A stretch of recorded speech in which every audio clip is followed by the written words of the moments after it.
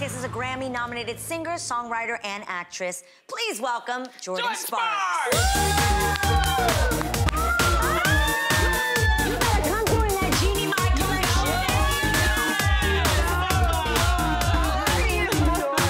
Good to see you.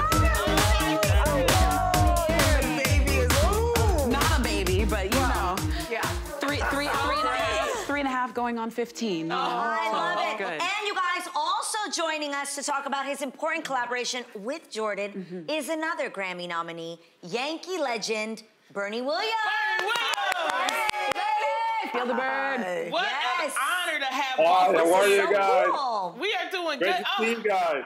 Welcome, Jordin and Bernie. Happy New Year to you both. Jordin, do you have New Year's resolutions? I used to have New Year's resolutions, but I know that I always want to improve myself and always have something to work on. But I am very, very interested in getting this music out this year. Yes, that's what we I'm want. ready for that. That's a great resolution. Yeah. What about you, Ready. Bernie? You have any New Year's resolutions? Yeah, I mean, it has been really hard, this last, couple of years, 20 whatever months with COVID and the pandemic. Yeah. So I am really excited because I think we're kind of feeling like we're turning the page on this. And I'm getting a lot of opportunities to play my music and to do my ex-baseball Yankee thing. So I miss the interaction with the fans and I miss the interaction with the public. So I'm really excited about what things the next year will bring. All That's right. Me too. Now, Yes. Bernie, you played for the New York Yankees for 16 years and retired in 2006. What do you miss most about playing? Because that looks so good. You look incredible. You look like... All right. Yeah, that's a home run, by the way. I don't know what happened there, but That's how you do it. I do miss it. I miss the camaraderie that I had with my teammates, playing with Derek Jeter and Jorge Posada and Mariano Rivera and all those guys. And the competition more than anything else. Those 3.5, 4 hours that I spent on the field just battling it out and not knowing what was going to happen, if I was going to be the hero or the GOAT, one of those. But just working really hard in that competition aspect, I really miss a lot about the game. Well, we loved you as a Yankee. Woo!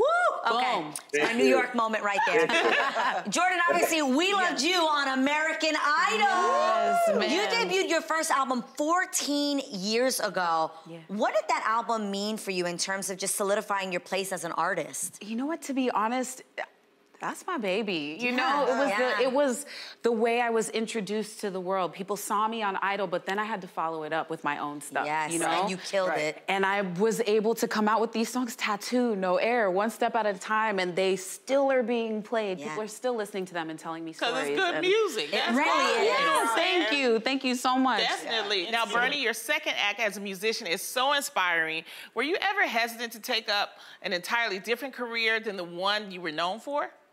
The music thing has been something that I've always had in my heart. I started playing guitar and music and baseball around the same time.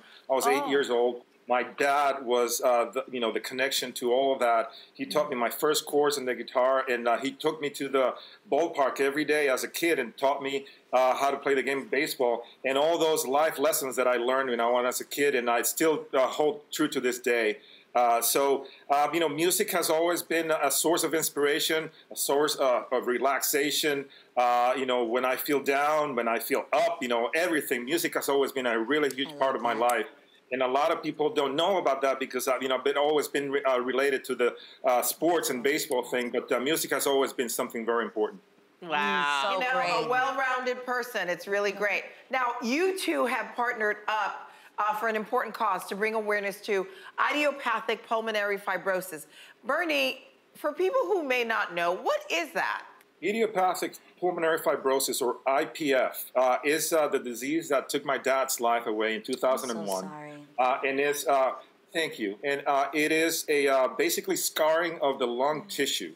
That's my dad over there. Oh, my God. It was really, really, it affected us in a profound way. It's basically just keep losing your air and your ability to breathe to the point that you cannot breathe anymore.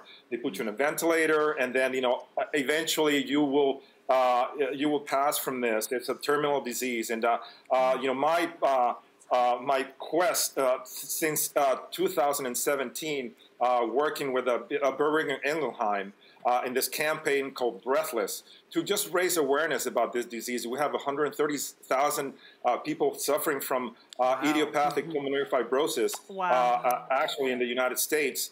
And there's not a lot of knowledge about this disease, I mean, a lot more people have this disease than Lou Gehrig's disease, you know. Oh, wow. ALS. And yet, a lot of people don't know about IPF, and so I sort of made it my quest to raise awareness about this. And I know that my dad is looking down and saying, you know, doing a good job, and hopefully he's proud of what I'm doing. Oh, that's amazing. I love you, Bernie. Okay, well, not only are you guys working on that together, you're working on new music together, you're collaborating. Yes. So, Bernie, tell us about your musical collaboration with this beautiful woman. Oh my God, it's definitely one of the highlights of my young musical career. I'll tell you that much. You know, when we learned that Jordin was going to be joining us on this project, actually the project started with the pandemic. I mean, with this campaign, Breathless, I was able to go to different places around the country to raise awareness about, you know, the disease. Obviously, with COVID, I was not able to do that. So we came up with this idea to put lyrics to a song that I have already composed, an instrumental song that I have already composed for my dad called Para Don Berna. Oh. And we opened this contest for people to bring lyrics so we could just feel, you know, which was the one that we were going to choose for make this song a song that somebody could sing. The process of choosing those lyrics was, you know, I mean, it was just so intense. Right. Everybody, I mean, writing from their heart, you know, from their experience, you know, loved ones, you know, lost, and the heroic attitude that all these people had, you know, in their various tragic things that they had to go through, inspired all these people to write all these great lyrics. And we chose one. David DePino was the winner. And with those lyrics, we obviously had Jordin to put life. Yes, Jordin. And Jordin, I want to ask you, why was this project so important for you to get behind? You know, I don't personally have somebody in my life that is affected by IPF, but meeting Bernie and just feeling his passion and his desire to have more people have these conversations, to talk about it, to know that this is happening. Right. For me, anywhere that I can lend a hand, what is my platform for if I can't do that? Exactly. You know? So, well, it's incredible what you guys are doing. Jordin and Bernie, thank you so much for hanging out with us today and bringing attention to idiopathic pulmonary fibrosis. For more information, just head on over to thereal.com.